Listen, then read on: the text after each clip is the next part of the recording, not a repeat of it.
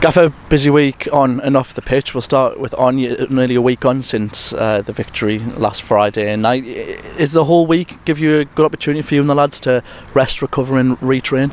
Yeah, it's been a good week. Look, the schedule's been hectic, so the plan was to give the lads a few days rest, well-earned rest, and then we've had some great sessions on the training pitch and ready to go tomorrow.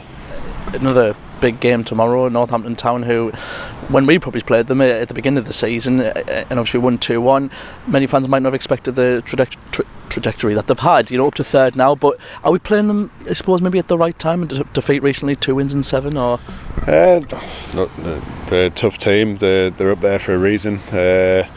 Is there a right time to play someone? That means there might be a reaction looking for. So no, it's going to be a tough game. We've looked at them, how they play, what they do, and then I've got my scratches in my head which way we go about it and how we try and go and get. Look, we're going there trying to get the 3 points, and we'll give everything we can to do that.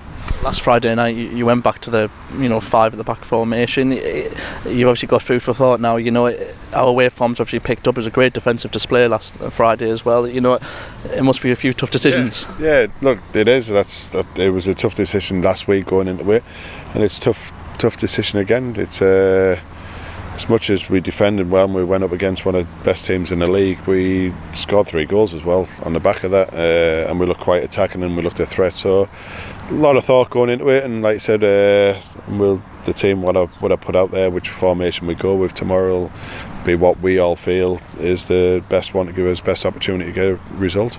We've seen Martin Smith feature twice now in 2 games in a row.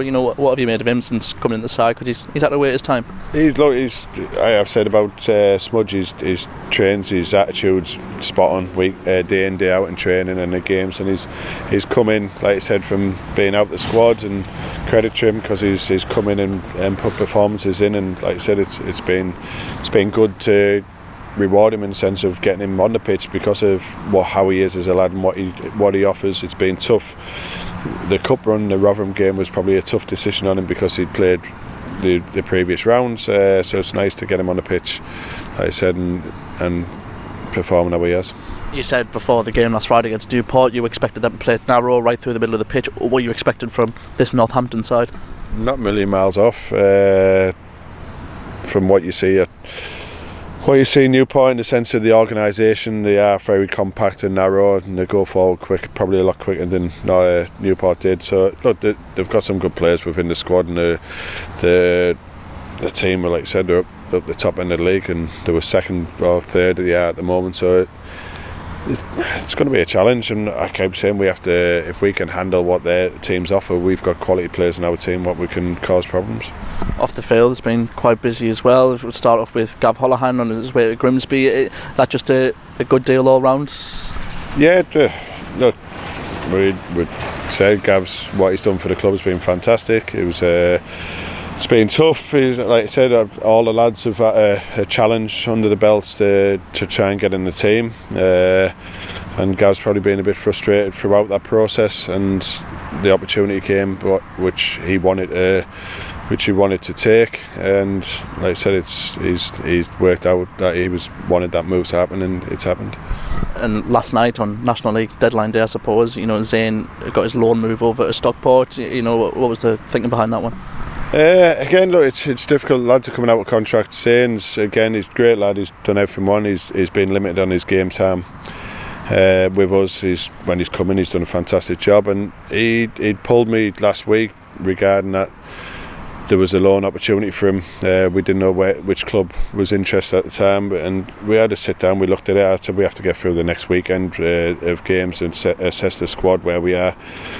We did that, and then we found out Stockport wanted it, so we had to, as a club, try and make sure the deal was going to suit us, and we offered some terms to Stockport, and it eventually got did, and it, more importantly for me, and it benefited Zane in the sense that he wanted an opportunity to go get some game time, and hopefully he can do that. And I assessed our squad at the time and make sure we had enough people and personnel, which we do, to cover areas where Zane could have played.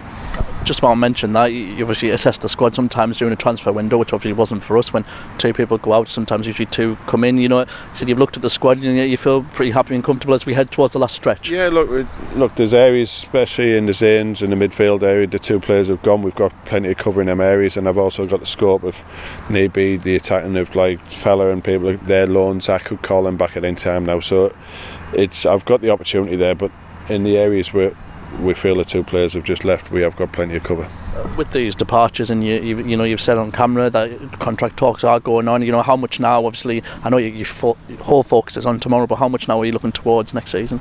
Look, been looking from end of the January window. My thought process is we're speaking to players within the squad, and we're trying to push things through. And it's obviously a difficult time trying to get the lads. Lads are coming out of contract, and performances wise they're getting their heads turned by clubs, and probably clubs from higher leagues. So but as a club we're pushing and trying to we're making good offers to the lads, and hopefully we can get them over the line soon. Just finally, another away game tomorrow before the quick turnaround on Tuesday. It's been an upturning form away from home. You know, what would you, if you had to put your finger on one thing, you know, why our form's changed, couldn't grab a win early in the season, you know, what would you say that is? Belief, organising, the fact that home or away we want to go out and try and win the games, but just being organised next with each other, compact discipline in your shirt. Look, I can reel off all the things. It's down to the lads when we go on the pitch. What we see, what opportunities, what we can try and do going into the games and trying to nullify the opposition. But we've got good players within the squad, and we've got that belief that we'll go away to likes of Newport, and we want to try and win the game. It's not about sitting back and inviting pressure on. We want to go try and win the game, and it'll be the same tomorrow. Thanks, Gaffer.